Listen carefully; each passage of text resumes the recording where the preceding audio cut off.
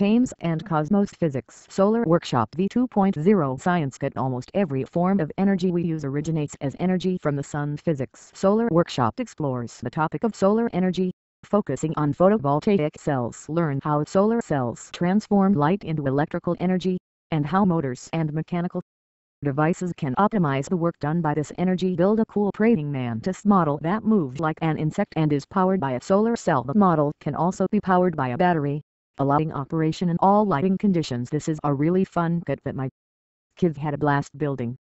I gave it to my 9-year-old son, who eagerly dug into it and started to build.